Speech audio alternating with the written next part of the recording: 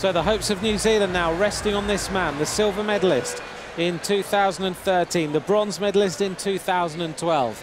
The time to beat is 59.984, which is a fast time on this outdoor track, but we are at 1,000 meters of altitude.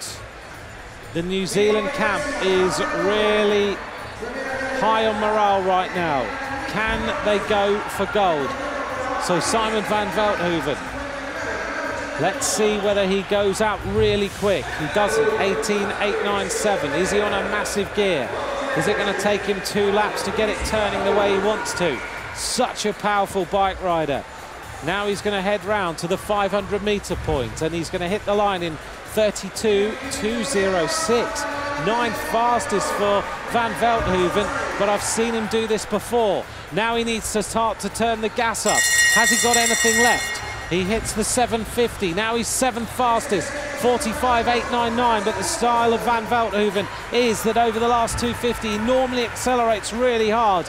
Is he going to do it? Heading up towards the line. No, to me, it looks like he's going a little bit slower. He hits the line now. Oh, he isn't. 1 minute 0.0518.